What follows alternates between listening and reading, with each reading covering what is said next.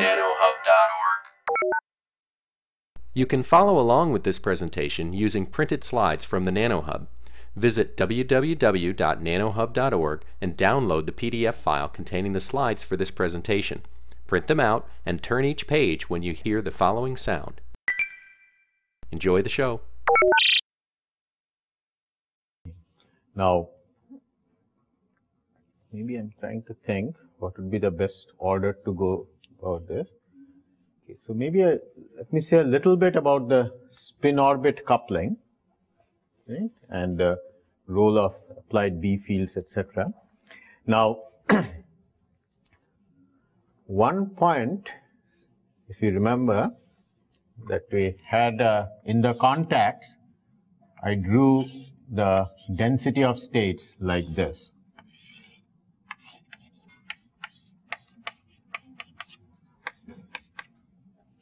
And of course, all the interesting effects that we are talking about in spin valves, etc., come from the fact that you can do something a little different for one spin than for the other. Because usually, of course, they're all the same, you just multiply by 2 at the end. And here, of course, the channel, there was nothing special about it. It's just like any old channel. But the important thing was the contact had this, were magnets. And you could have parallel or anti-parallel, as I mentioned. And here, when you look at the density of states, the thing is, it is like 1 or 2 electron volts. And one of the points I sometimes stress is that, that you have heard of the Zeeman effect, and that is that when you put a magnetic field, the energy levels of 2 spins, they split by an amount that is given by this Bohr magneton times the magnetic field. See, this Bohr magneton, and as I said, this every electron, we talked about the spin, but one of the things I didn't get into is that basically it is as if every electron is a magnet, in the sense that it has. And the way we know this, way this was all first detected, of course, is this famous Stern-Gerlach experiment. That was back in the early, like 1920s, 22 or so. And the experiment consists of the following. That is, you have a region with an inhomogeneous magnetic field. So magnetic field is increasing, let's say. And what was known is that any little magnet in an inhomogeneous field wants to bend in a particular direction, right? Because people say, well, the energy of a magnet in a magnetic field is proportional to the B. So if the B is changing, it is as if the energy is lower on one side than the other. And so it feels a force in the direction of the lower energy, I suppose. And the surprising thing was that electrons did bend. Exactly. It's just that some bend upwards, some bent downwards. And they saw these 2 spots on the screen. And the original experiment, I think, were done with gold atoms, but later on they did this with a hydrogen atom, which is very simple. And the effect is believed to be due to the electron. Of course, it's hard to do the experiment directly on the electron because the electron is being a charged particle. You also see this Lorentz force, which is separate from this one. You also see this Q V cross B. So when they do this experiment, they do it with an atom, so that basically it's neutral. So there's no Q V cross B part to it. All that you have is this one. And from how much it deflects, you can say how big of a magnet that electron is. See? So basically every electron is like a little magnet. And how big is its magnetic moment? Well, that you know from this deflection. And that's this Bohr magneton. And the Bohr magneton, the expression is Q h bar over 2m. And if you put in the numbers, and these are all fundamental constants, I believe it comes to about 10 to the minus 23rd amps square meter. And I often think of it as a little current loop carrying 1 milliamp with 1 angstrom each side. I mean, no particular significance to those numbers. All I'm saying is if you had a little current loop going around like this and calculated its moment, current times the area, you'd get 10 to the minus 23. But of course, I could easily have chosen something that was a little bigger, but the current was smaller. So no particular significance to those numbers. Just the way I kind of remember what it is. Okay. Okay, so the bottom line is that's now an experimental fact. So if you ask anyone, how do we know electrons have spin? I mean, bottom line is Stern-Gerlach experiment. It still goes back to this thing, some 80 years ago. This is how you really know its spin, and that there are these two spins because there are two spots essentially on the screen. And when it was first discovered, a major surprise. Change everybody's thinking over, etc. Okay. Now, the thing is that if you look at, so there is these two forces. One is this Lorentz force, which is totally separate, that we are not talking about here. But if you're looking about this, what is the effect, how much energy is changed by a magnetic field, you put in the numbers, what you'll see is this. Again, this is MKS. So if I use magnetic field in MKS, like 1 Tesla, since this is 10 to the minus 23, what you get is about 10 to the minus 23 joules, which you realize is about 0.1 milli electron volt. Because, as you know, electron volt is like 10 to the minus 19th joules. So milli electron volt would be minus 22 and then 1/10 of that. So usually, if you put 1 Tesla field, which is a fairly big field, like 10 Tesla is quite big, and 100 Tesla is really, really big, we're way out of it. But 1 Tesla is also fairly big, and you get a small fraction. So usually at room temperature, 25 millivolts kT, you don't worry about it all that much. Okay. So the one question that always comes up immediately then is, how can these things have a separation of 1 or 2 electron volts?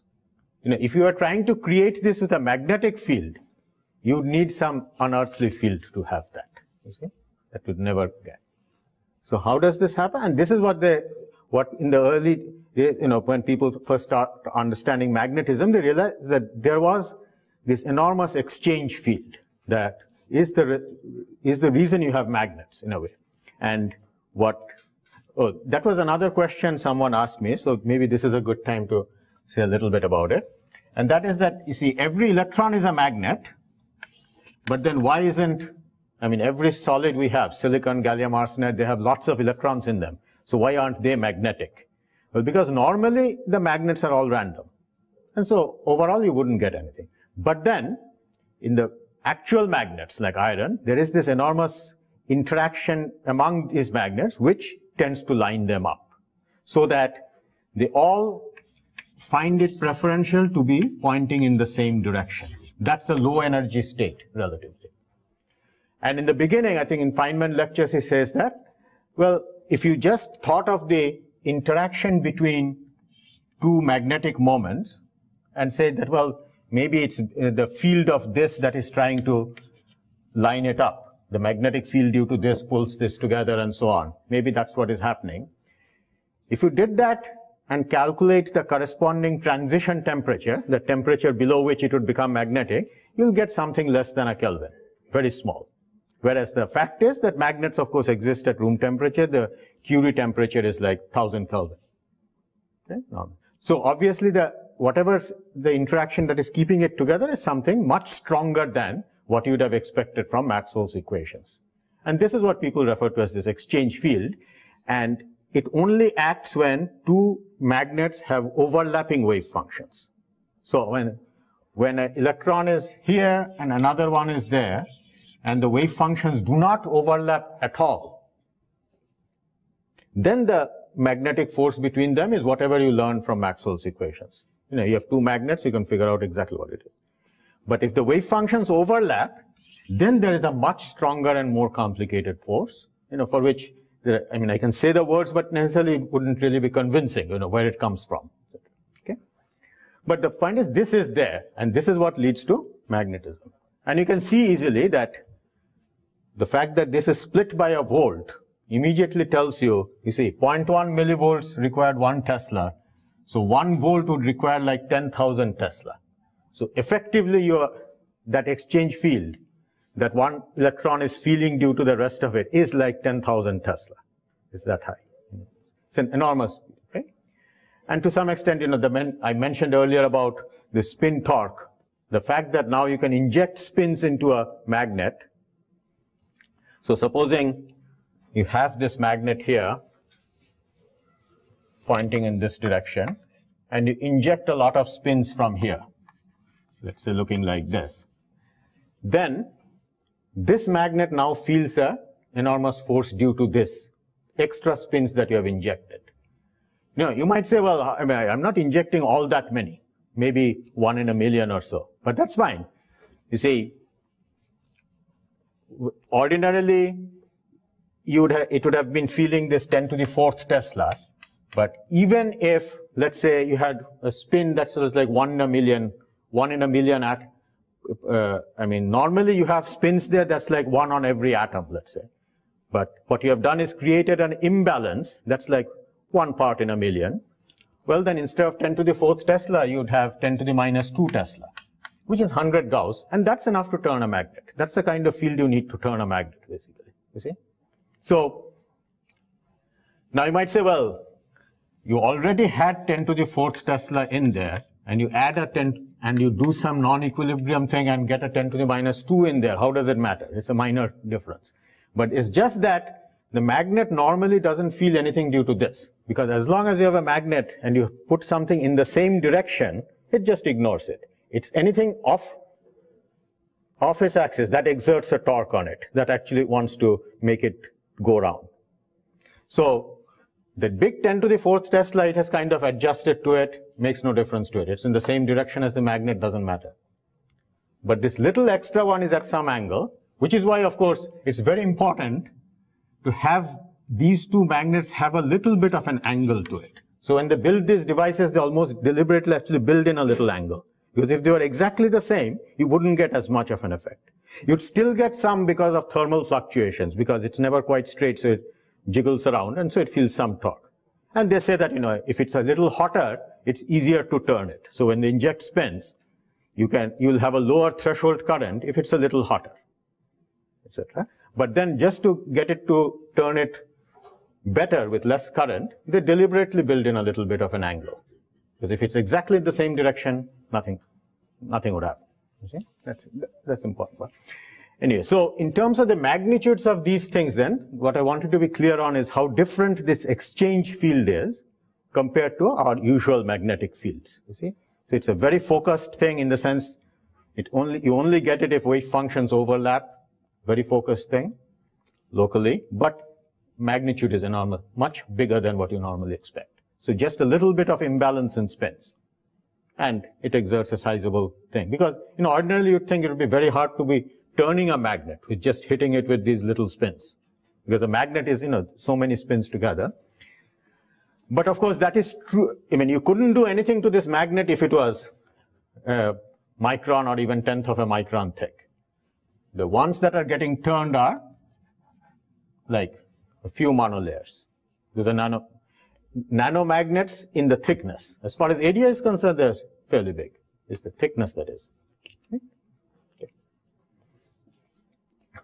Okay, so in terms of the effect of applied field on devices, this was a question that lots of times you don't necessarily have to have the field on when you're doing this. Because what you could do is, at first start with parallel magnets, and then turn up the field and get it to turn. And then after it has turned, then do your measurement again. Not like you have to leave the field on while making the measurement. Right? So you just have to turn this thing. But even then, there are many people who say that if you just see a magnetoresistance, that's not a convincing enough proof that you have these effects that we are talking about. You should look for something like the Hanley effect or things like that. Because they say that, well, just the fact that you have a magnet there means you'll be having all kinds of fringing fields. And then if the resistance changes a little bit when you turn it, who knows it's not some complicated Hall effect because of the field that changed, etc. right? Especially if you're talking of, a fraction of a percent, a very small thing. Small things can happen for multiple reasons, right? So, I mean, when you're talking about, using spin torque, you are trying to switch a nanomagnet. Now, say, have a nanomagnet dimension 100 nanometer, 60 nanometer, and thickness, say, 20 nanometer. So, do you have an estimation that what kind of field do we require to switch that nanomagnet? When you are talking about correct. Yeah. Thickness 20 nanometers sounds high to me for switching with spin torque.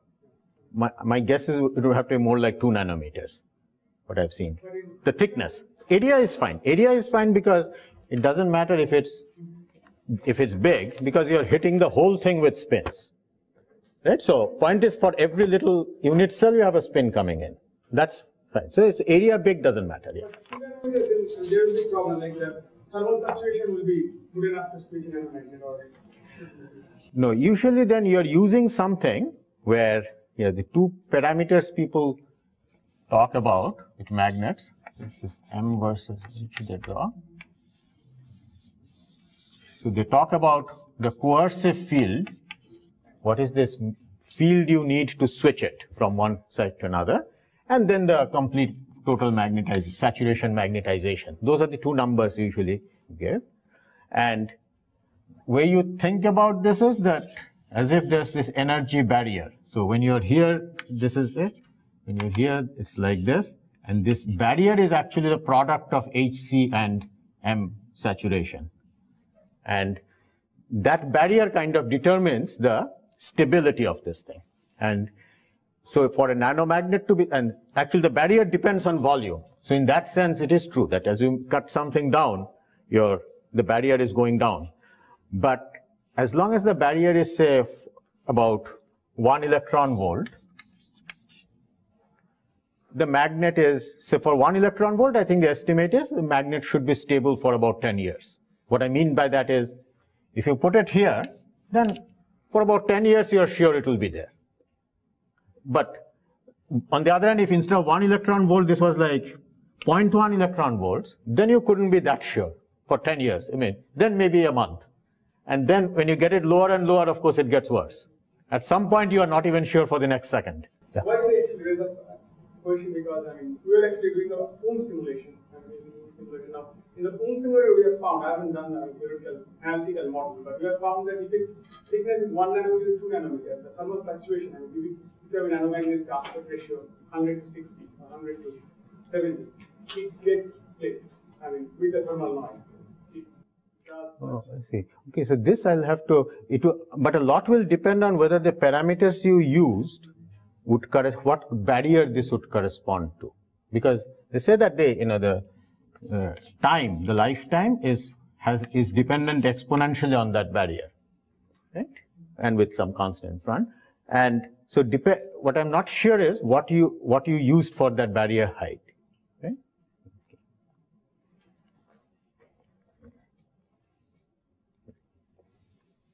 But devices with nanomagnets in them, 1 or 2 nanometers in them, are, of course, for logic, whether it can be used, that's a whole separate issue. But for memory, I think that's being used. These are things people are actively working on. Looks like those products will happen, right? For memory, from what I've heard.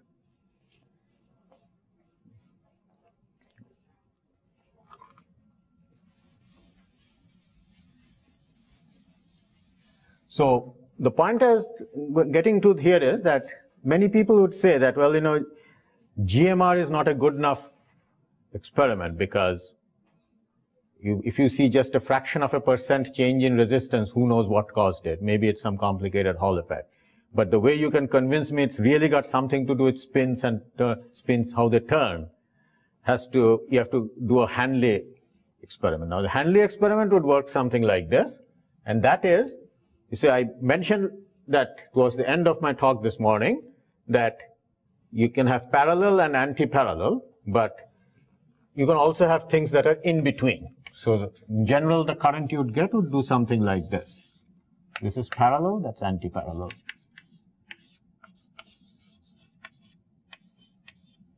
Etc. But then, if the magnet were in between, you'd see some in-between signal, right? And I mentioned this is this cosine square half theta. half being this important thing, distinction from photons. Now, if instead of turning the magnet, you had a way of turning the electron itself, it gives you exactly the same effect. So what I mean is you could keep the magnet fixed. They're both, just parallel or anti-parallel, whatever it is. But then the electron that comes in, if as it goes along it turns, let's say, then by the time it gets here, question is what angle is it in? And that's what will determine how much of a current you'll get, right? And so in a Handley effect, that's effectively what you're doing. You're putting a magnetic field, and the general understanding is that anytime you have a magnetic field, if you had a spin in a particular direction, it would want to precess around it. That would come out of, that's what you expect for, classically, also in a magnetic field, magnetic moments what they're supposed to do, and would come out of Schrodinger equation, NEGF, anywhere if you do the quantum mechanics right, that would come out, and it would precess around it. And that's what the Handley effect is based on. So it's like, okay, I inject spins this way, and I put a magnetic field this way, let's say. Then what will happen is it will precess. And the current should be oscillating like this. Now, usually, I think there are experiments by Applebaum which shows many, many oscillations, like maybe 5 or 10 periods. But most of them usually just show barely one oscillation or so. Because after that, usually, again, coherence issues come in. So you don't quite see this clean theorist's curve like this. What you see is more something that dies out. Or maybe an oscillation or two.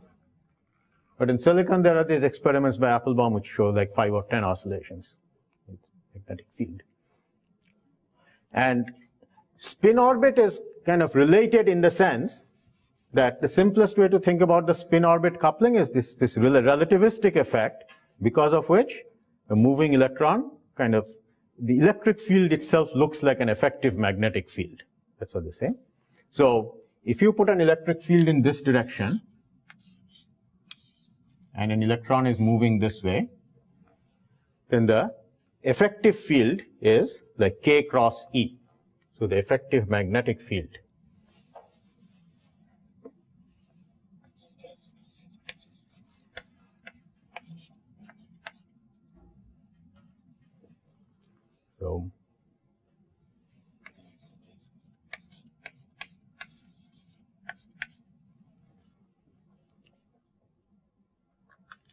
So if you had if you can change this electric field, it would be like changing the magnetic field, and you should see similar oscillations. And there is a paper last year which reports experiments showing this. I think they show a couple of oscillations based on this. And of course, again, when you see, these are always small effects when you start out. And whenever you have small effects, you have to worry about, is it really why you think it is, or is it due to something else? Okay? And one of the convincing things they have there is that if the injected spins are in a direction perpendicular to the B field, this effective B field, then you see the effect. Whereas if you turn these magnets so that the injected spins are in the same direction as the B field, in which case they shouldn't turn, because if B field this way and injected this way, nothing will happen, then the oscillations go away. So they show that control experiment, that if you're in the same direction, you don't see anything. So they do the experiment with the magnets in a particular direction, and then with the magnets turned in the direction of the B field itself. See? And so, but then, this is only one experiment. So one needs many more experiments and checks and all that to be sure what happens. So that is one. Now, actually, the spin orbit coefficient itself, though, by the way, I shouldn't have written equal to, because there is like a constant in front of it. There are other constants that I have not put down. Okay. Now, the spin orbit coefficient itself is known from many other experiments, actually, which I have not gone into, this, what I call the Shubnikov-de Haas oscillations, from which you can measure this coefficient and how strong it is. So that is known independently from other experiments. But here it has a direct effect on the current in this structure. Okay. Now, and the spin orbit coupling, as I said, is variable in different materials. In silicon, it's much smaller than gallium arsenide. and which is smaller than indium arsenide. Indium arsenide is the one that was used for many of these experiments. So if you're looking for strong spin-orbit coupling, that's where you usually go to indium arsenide. If you're trying to avoid it, then silicon is a good play, usually.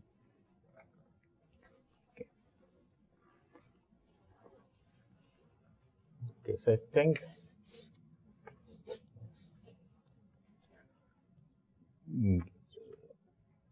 now regarding this morning, the question you had about this screening of thing, yes, I guess you are saying that the electron feels some effective potential, right? With all that, yeah, that I've included in it. The important part of what I was trying to say this morning with that device was that usually, so if you have started with an anti-parallel device,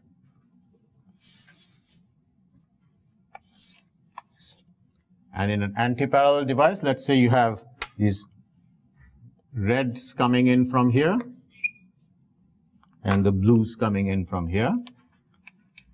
And ordinarily, of course, because this only has blues, this only has reds. I said, think of the perfect device. You have perfect contacts, nothing in between. And ordinarily, how much goes this way or how much goes this way would be determined by this F1 minus F2. And that's why conductance, current, everything depends on that. So, whereas here I was trying to give you an example where ordinarily, no current would flow because red comes in, can't get out, blues come in, can't get out. But the only way they can flow is by flipping their spin. So if a red came in from here, flipped spins and went out, then it would be able to. And the point was that if you put if you had lots of red impurities here, but no blue impurities, then what happens is, when a red comes in from here and it's looking for an impurity to flip off of, it finds nothing. It's all red. Because this interaction is red-blue becomes blue-red. That's the exchange interaction. So red electron, blue impurity becomes blue electron, red impurity. That's the basic interaction. So it is as if you have stopped anything from going this way, because red can't find a blue. On the other hand, the blues have lots of reds, so they can go this way. So there is this, you have built in something that allows you to go one way but not the other, right? And that's what leads to these anomalous things. And that is something that wouldn't come out of this equation. You see, and what I tried to write down was a different equation that you need almost to handle things like this. And I want to make that point that I've said that for the elastic resistor, how all this, the understanding gets much simpler. In a way, this is still an elastic resistor because this interaction is elastic. No energy is exchanged. So it is really, what makes this kind of different is that it is interacting with something that has a degree of freedom and so has entropy and other things associated with it. That's what kind of makes it different, that you are scattering off of something which is out of equilibrium, of course. It was all red.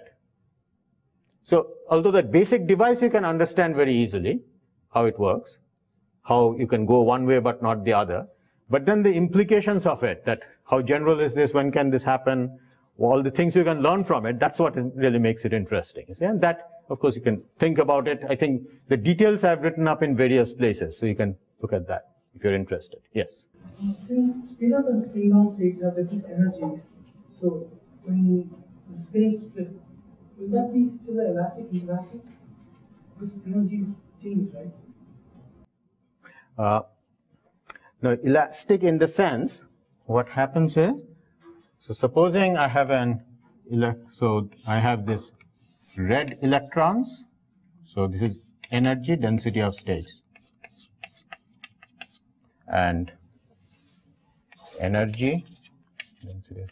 So this is the red electrons, blue electron, and so I have a red electron sitting here, and it interacts off of an impurity which happens to be blue. So this is the blue impurity.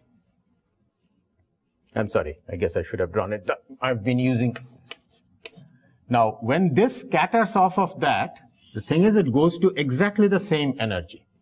because in this discussion, impurities, whether it is red or blue, have exactly the same energy. No difference. It's exactly the same energy whether it's up or down. Right? So no energy is exchanged at all. In general, interactions involve both. And the reason I was doing this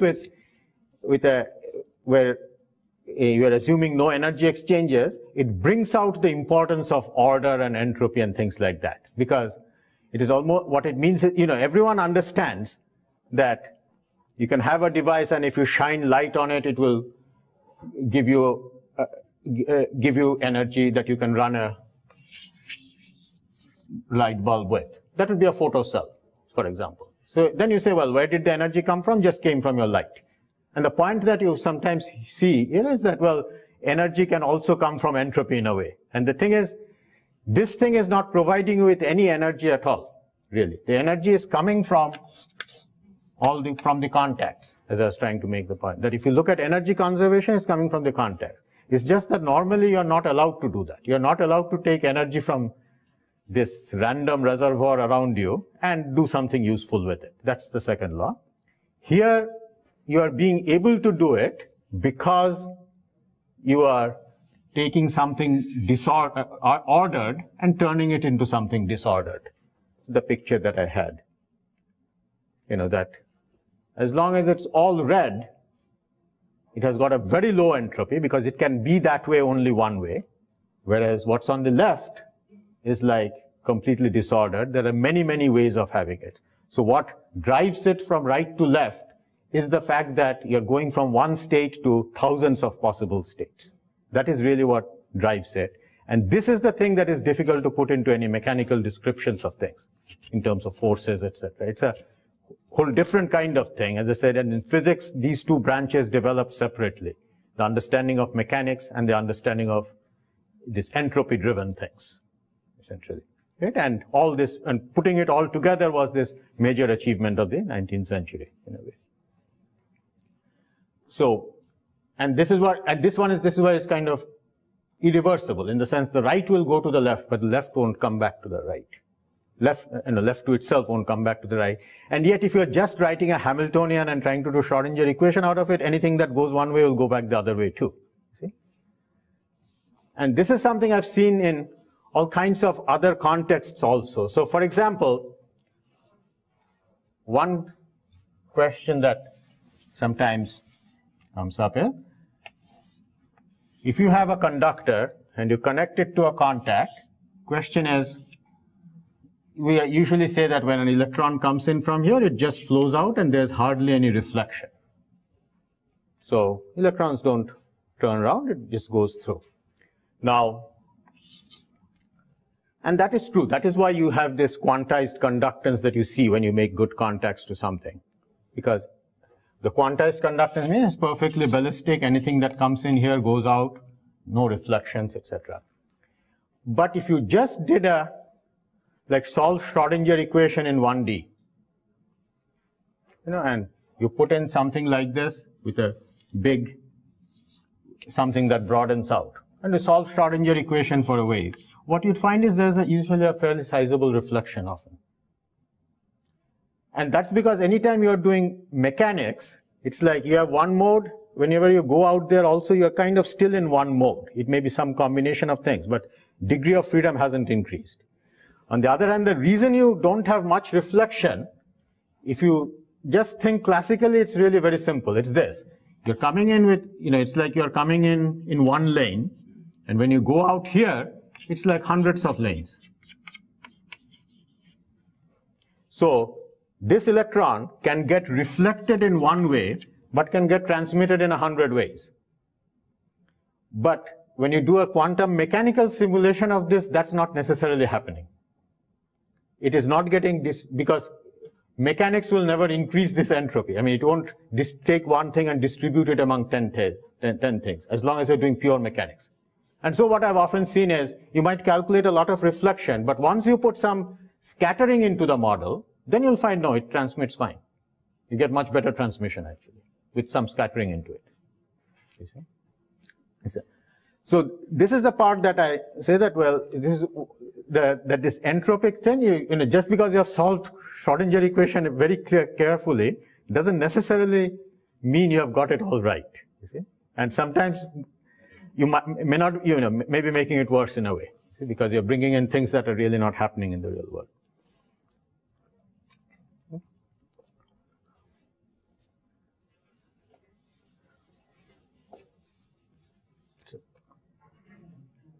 Okay, and so a similar issue about this, I think someone asked me about what does it take to make a good spin contact. And this is where I guess there's been a lot of work. I'm not sure if there's a consensus on the understanding of things, but my view of it is something like that when you look inside the channel, let's say you've got 10 lanes, and then you have this contact. And of course, what makes the two spins different is that you have different number of lanes in the contact. So let us say you got 100 lanes here for the minority spin and maybe 10,000 lanes for the majority spin.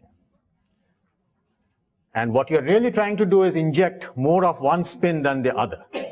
And the point is that if I look here, of course, it makes no difference because you're finally going to feed it into 10 lanes. So whether you have 100 or 10,000 doesn't matter. You keep them full anyway, no matter what. So the trick is then to put enough of a barrier here so that it gets harder for both of them to fill it. But then, after some time, this guy won't be able to fill it anymore very well, but this will still be able to, because 10,000 lanes, even working not so well, can still fill it. And then you'll start seeing a difference around here. That's my understanding of this. And again, these are things, if you're just doing a pure quantum mechanical simulation with same number of lanes, etc., you may not necessarily get it out of that. You see, so a lot of things from common sense looks like that's what should happen. If you did a simple classical treatment, you'll get it, but the full quantum mechanics might miss it. You see, the full quote unquote full quantum mechanics. Yeah. You see?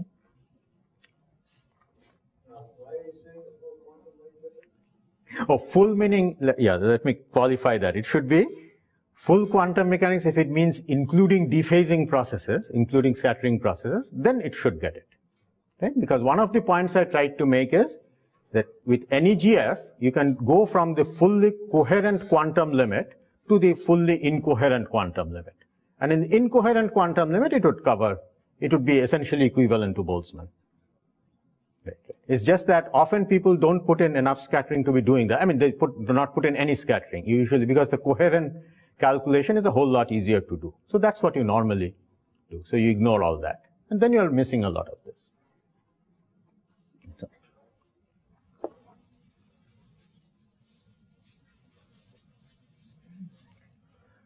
Okay, now let's see, where were we? Okay. Now regarding speed, I suppose it would depend on the scheme one has in mind. So the way I see it is, the way we are talking of spin transport, it's basically carried by electrons. So whatever it is that's carrying the charge, and limits the speed of that, that's the electron. It's same thing with the spin too. So, usually transistors are limited by transit times. Here also it would be similar. Now it's just that the question of how you use it, and this is where I've made the point that if you really want to use spin, then one should kind of go away from the paradigm of having the information in the form of charge. What I mean by that is, in a regular CMOS, what you do is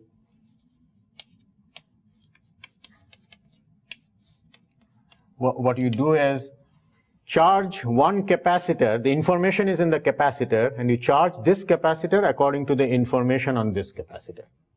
And the energy, of course, comes from here.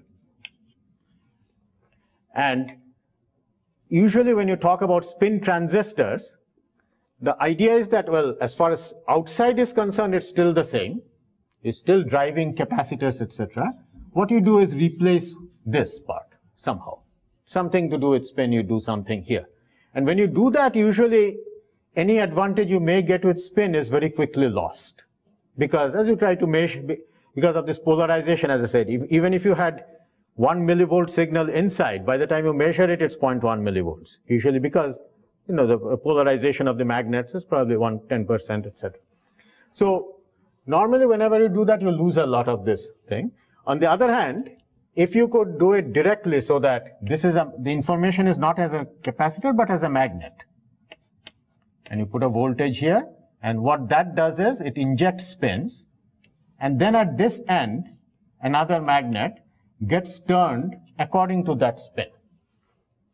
So then you can be changing the state of this magnet according to the state of this magnet, and then again use that information to go to the next one, etc.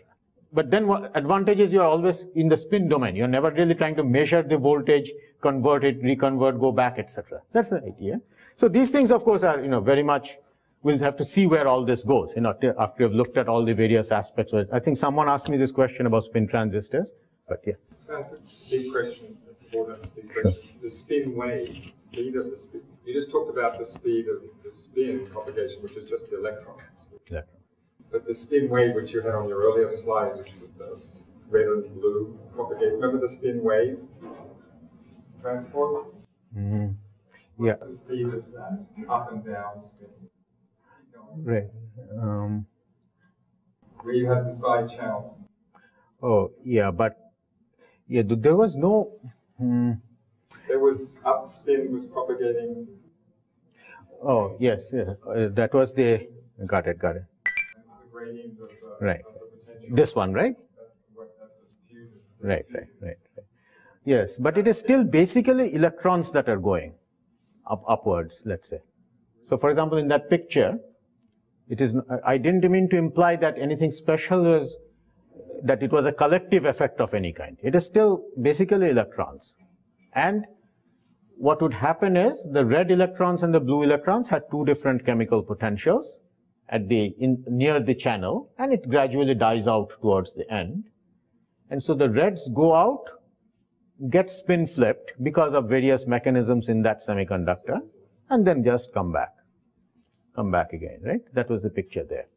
And so, of course, there are magnetic materials where there are things like spin waves, and I think people have been considering what it would take to use spin waves like that in magnetic materials to propagate information. But that is separate. Here I'm just talking of transmission of this information through copper, silicon, any semiconductor or metal, really. And there I'd say it is just like any other electron. Now, the thing is that if you're going to use it to turn a magnet, then the other issue that comes up is, how long does it take to turn a magnet? Because to me, that is one of the most important issues here, that usually in the past, spins and magnets have been kind of two totally different fields. You know, I mean, I've often talked to people who are often surprised to hear that they're even related. Because spintronics and magnetics seem like two totally different fields, you see. And what has now happened is, I'd say it has become one big field. And because magnets, especially when you scale it down, when you go to big magnets, what happens is a lot of the forces involved are things like domain walls, magnetostatics, etc. So it sounds like a totally different ballgame. But once you get down to small things, so basically it's a material in which the spins have a certain interactions among them, which tend to keep them lined up, right? And people have good descriptions of how that works. And what people have done is taken the standard equations that are used for modeling magnets, and then figuring out how to handle spin currents. You know, something that 5 years ago wasn't there, or 10 years ago no one had done. But in the last 10 years, people have figured out how to describe how a magnet is driven by spin currents, for example. So those are things. Right. So this is a very important development, but then you might say that, well, magnets are big things, you know, it takes a long time to switch one of them. So wouldn't it be slow? And the thing is, again, that is because our experience is with relatively big magnets. Big magnets meaning ones that have millions of spins in them. And then it does take longer to switch. On the other hand, a magnet can be stable with even 1,000 spins in it. You know, those are the things people have built and so on. And then they can be switched a whole lot faster and with a whole lot less energy. But those are again things that need to be looked at to be sure, yeah. So one bottleneck that I see, when we are talking about the spin logic, spin-based logic, and the charge-based logic that we have talked, Now, in the chart-based logic, we are talking about the scaling down of the gate length. I mean, so 10 nanometer, 12 nanometer it can go to. But in the spin-based logic system, if we really want to revise, then if we are to keep two nanomagnets very close together of contacts, then there will be an interaction between them. So you cannot go very close, right? So that's a bottleneck of spin-based system if you want to go to logic system. So how do you see that? Yeah, this is the part I do not know enough about, but what I'm told is, again, as you go to small magnets, that interaction is relatively small compared to the interaction due to the spin-driven things. So in general, people who build these things, they feel that the spin torque provides a much better route to scaling things down. And it could overcome what happens due to the stray fields themselves. Physical distance between them. But this is something I have not thought carefully about, to be sure, really.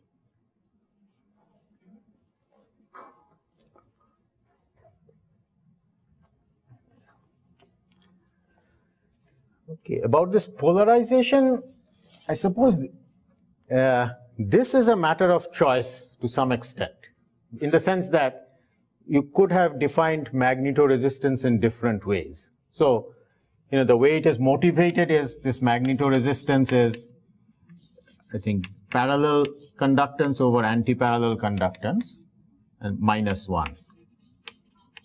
So it is this. So you look at how much the conductance changes and divide it by the anti-parallel conductance. Now, why anti-parallel? You could have used parallel, for example.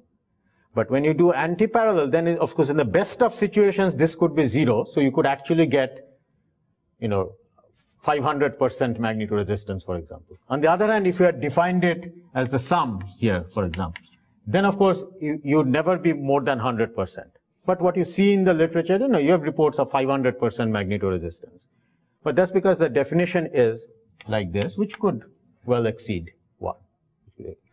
And similarly, what you call polarization, again, I guess the motivation is it should be 0 when the two R's are equal. That means you're not discriminating between two spins at all. That's what should be 0. And on the other hand, if one of them is 0, then it's like 100%. So that's how you're kind of choosing what it is. And I think this is the standard that people use. And then the magnetoresistance comes out as P square over 1 minus P square. I mean, the model that I went through in the morning, I think that's what it would give you.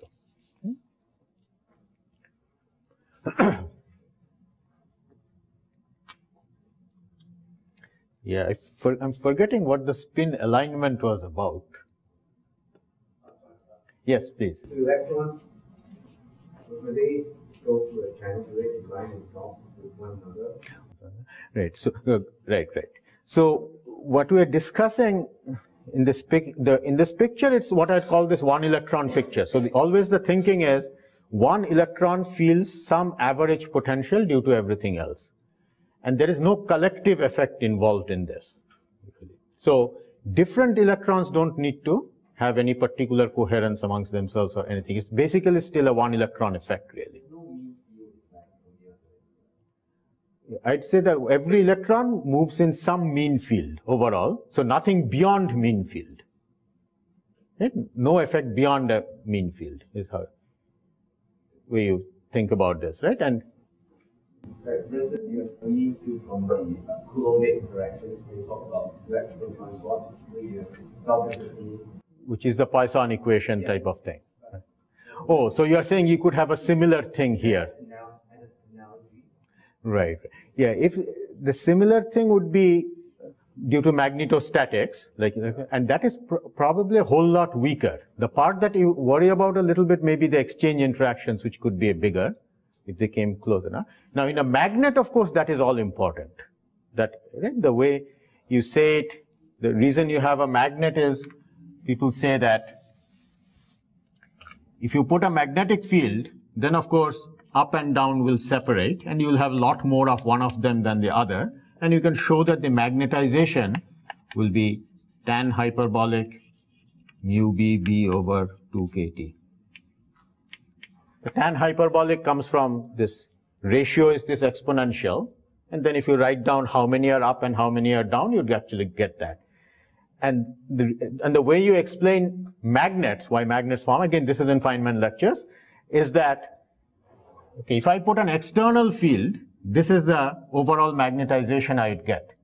But as the magnetization forms, it provides an effective field, almost like Poisson equation. And that is the part you put in here with lambda m. And so you could have a correction due to that, as if there's an internal field of some kind.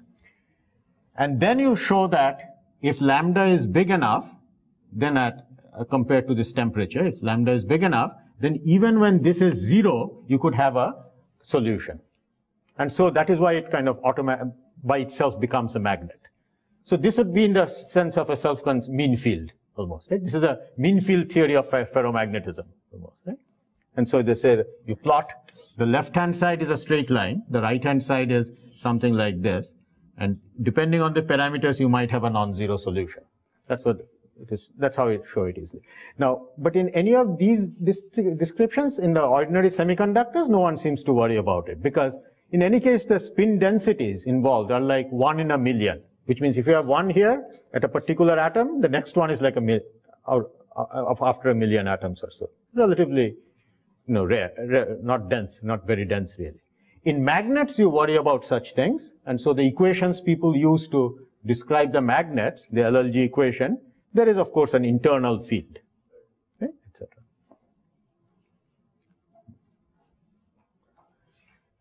This spin wave function coherence, that's also interesting point that, you see, interference, as I mentioned before, and one of the distinctions I made that how when you do this quantum calculation, you have the correlation function, which is a 2 by 2 matrix, and the diagonal elements have a sensible meaning. It's like, okay, how many here, how many there, and then there's this coherence thing, and between the two wave functions, right? So in the case of upspin and downspin, as I mentioned, you could interpret that as up, how many up electrons you have, how many down electrons you have, and what is the coherence between up and down.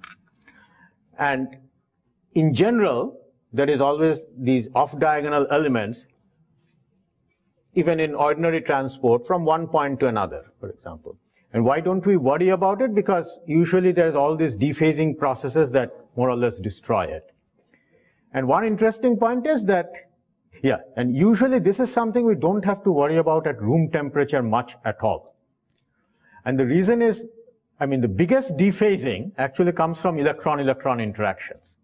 Namely, the idea being that one electron, as it moves along, due to all the other electrons, of course, it sees some average potential, which is the Poisson. But then there is a fluctuating thing on top of that, because what it feels due to the other electrons is also fluctuating on a picosecond scale. And so that more or less takes care of the phase of whatever phase the electron had, because of that fluctuating potential on the picosecond scale. So this electron-electron interaction is the biggest source of dephasing, and something you often overlook because it doesn't affect your mobility or current or things like that at all. Because electron-electron interaction, one electron loses momentum, another one picks it up. So as a whole, the current isn't affected.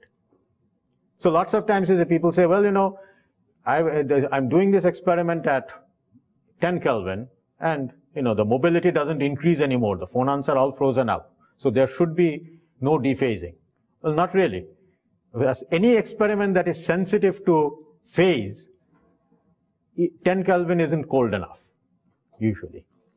So, for example, one of the classic experiments that kind of almost launched this field of mesoscopic physics was where people measured the resistance of a ring-shaped conductor. This was 1985. Ring-shaped conductor, and you measured the current, and as you change the magnetic field through this, it changes the phase of this arm with respect to that arm, and you'd see an oscillation in the resistance. So this was demonstrated, but the point is, you'd say, well, this then is a very good measure of what is the phase coherence length. The fact that you don't see it at room temperature, why? Well, because the phase information is completely lost. So how cold do you make it? Offhand, you might have thought, well, 10 Kelvin should be good enough. After all, below 10 Kelvin, mobility doesn't increase. Not really. I mean, 10 Kelvin, you wouldn't see a thing. You have to go to less than a Kelvin to be seeing most of this. So electron-electron interactions is very much a source of all these phase decoherence. Now the interesting thing about the spin is that that information seems much longer lived.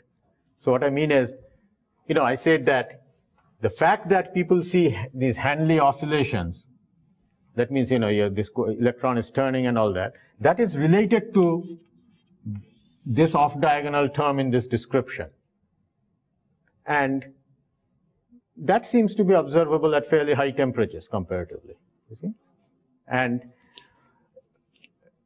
so in spite of all this scattering is going on, the physical picture is if an electron comes in this way, its actual electronic state may be scattered all over the place. But the point is it doesn't lose memory of its spin direction at all. Because most of all these various scattering processes, it's never quite affecting your spin at all. If you're in this direction, it doesn't change you this way. Because to do that, you need a magnetic impurity or something of that sort. And so this is a much more robust piece of information. So even though the basic state is getting scattered all over the place. So you might say, well, the phase is all lost. But then whatever carries this information isn't really lost at all. Right? And sometimes I say that, well, if you're thinking in terms of a ring, it's like if you have a big fluctuating potential here of some kind, then it will destroy interference. But if you have an identically correlated potential on this arm as well, you'd still see the interference. In other words, you destroy interference because of difference in the way you affect the two paths. If you affect it the same way in both paths, then it is not affected. So it is that most of the things that destroy phase kind of affect both spins the same way. You could kind of say, and that is why the spin information isn't quite destroyed by that. It's almost like taking this whole thing and jiggling. That's fine. As long as both arms jiggle the same way, it makes no difference. Which is why, of course, when you do interference experiments, you try to keep the two paths as close as possible. If they're far away, then there'll be a lot more difference between them. Okay? As an experimentalist, you try to keep them as close as possible. Yeah. Anyway, so now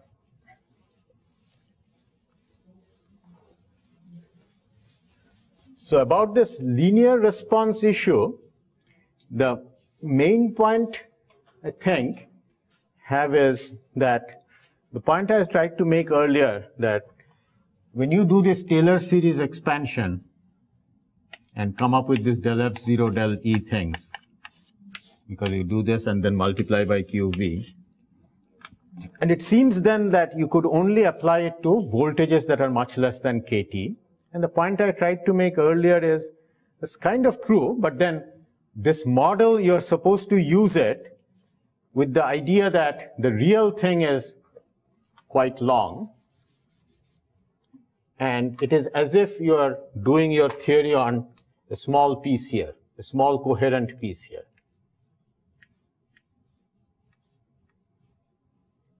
Right?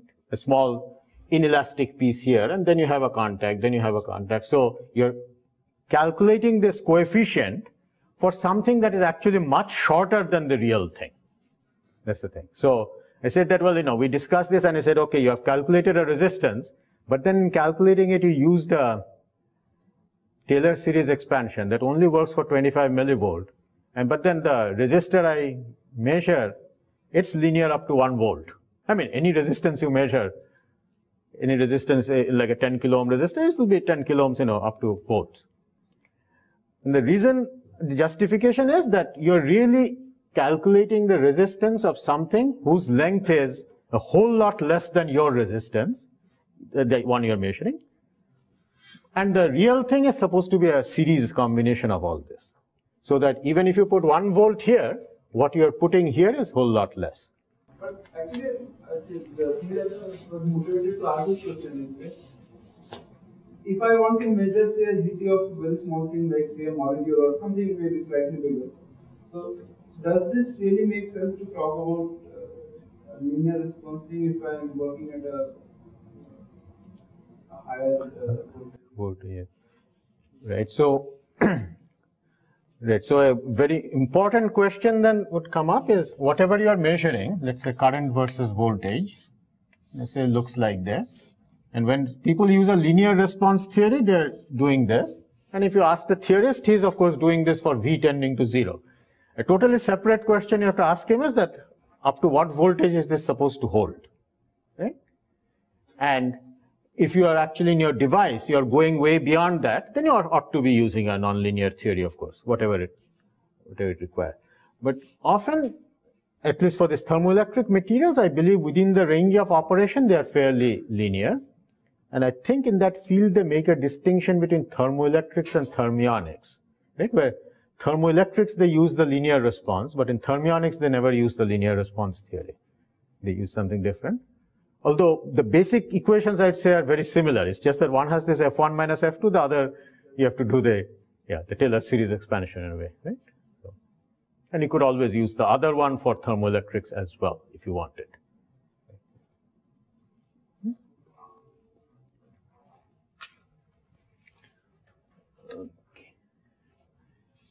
Yeah, this electron-phonon interaction, that last question then. Yeah, I guess there are these standard ways people put it in. Now, the way I usually picture it is there is a fluctuating potential. So the question you have to ask is that for a phonon, what is it that an electron feels due to the phonon, right? And if it's an acoustic phonon, you'd use a deformation potential or so, which is known from experiment, that for a given amount of strain, what happens? And then you calculate, well, for so at room temperature, you know from the Bose function how many phonons you have, this n which is given by 1 over e to the power h bar omega over kt minus 1. So at room temperature, and for h bar omega much less than kt, that would come to kt over h bar omega. And based on that many phonons, like for one phonon, you can figure out how much of a potential an electron would feel. That's based on this deformation potentiality.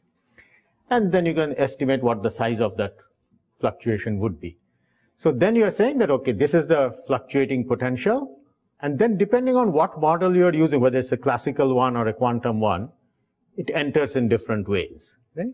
So you'd have to look at specifics to see how you put that in. But I think there are many examples where I think people have done this in different ways, right? But the way I visualize it again is that one electron feels, there is a fluctuation that it is seeing. And it's a time dependent thing, so it is fluctuating at a certain scale. Now the other thing with surface roughness scattering that people worry about is the correlation length of the roughness potential, etc. So in one electron term, the important thing is to figure out. So it's like from an electron's point of view, you're seeing some fluctuating potential like this. And the point is, what is the size of that fluctuation that you can expect? So for example, in nanowires and all, just the width fluctuations could be giving you something that you should include, etc. So all these, of course, depending on specific problems, you'd have to work out. Okay, so I think, yeah, that more or less covers it. So, yeah, thank you for your attention, and any feedback you provide is very useful. As Mark mentioned earlier, we were trying to put these lecture notes together in a form that would be published by World Scientific. I'm supposed to do it sometime this year. And any feedback you provide, I think it will, help us improve it, and this should be available, I guess, by early next year, probably. Oh, sorry if I missed it. Yeah, please go ahead. The effect of Spintronics. The effect of? Does that change the eigenvalues? Oh, yes, okay. Let me just say a few words about that.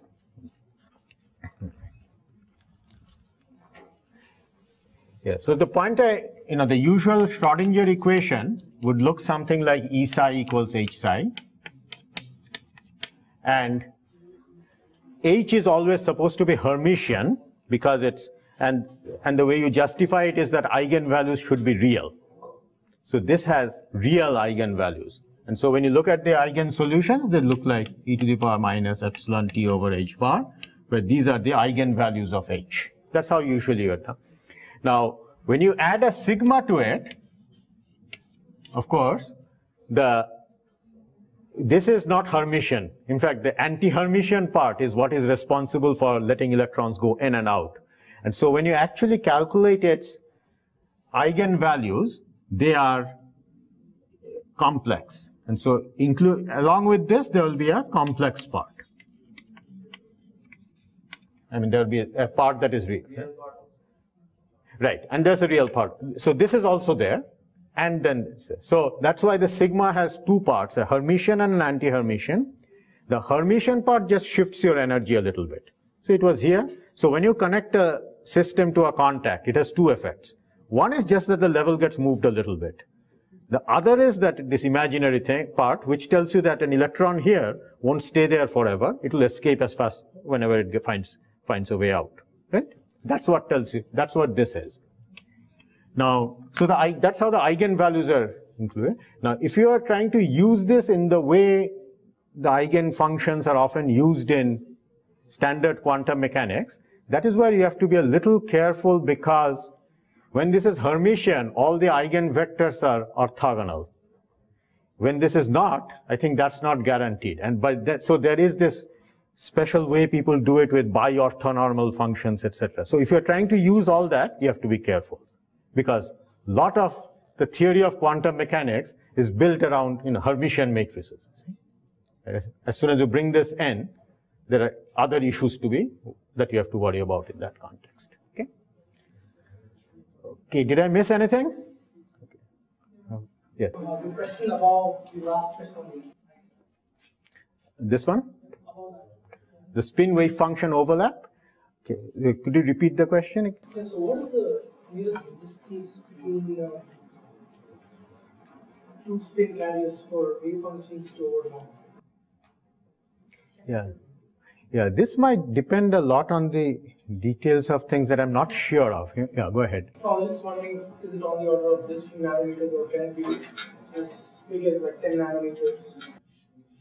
Yeah, ordinarily when people talk of overlaps, especially with, say, if you had an impurity where the wave function is very localized and the electron wave function is relatively spread out, then of course overlap is limited to the length of this wave function. The part that makes your question a little harder is because if you're talking of two electrons and though both have delocalized wave function all over, then I'm not sure exactly what's the best way to think about that, right, in terms of overlap. Because physically I know that anything more than a 10 or 20 nanometers apart should not be feeling any special potential. Now, usually, as I said, what people do is they use an effective mean field that one electron feels due to everything else, right, which comes from various things. And so far, I mean, there is this exchange correlation correction that people include, okay, which could be viewed as what you're saying, right? That one electron, what does it feel due to the other ones? And usually they say that every time the point I made, that what potential does one electron feel? You calculate something from Poisson equation, but actual potential is always a little less what you put in, this exchange correlation correction. And the physical picture people have is that this one electron kind of digs a hole around it. So although there is a certain average density elsewhere, right around it people move out of the way. And so the result is there's always this exchange hole around it, which makes the actual potential it feels a little less than what you might have thought from Poisson. That's the picture people have usually. So probably those kinds of issues would be involved. But in the thinking, the way you're including it is as part of that mean field that it feels. Okay, okay, so thank you very much and have a good day.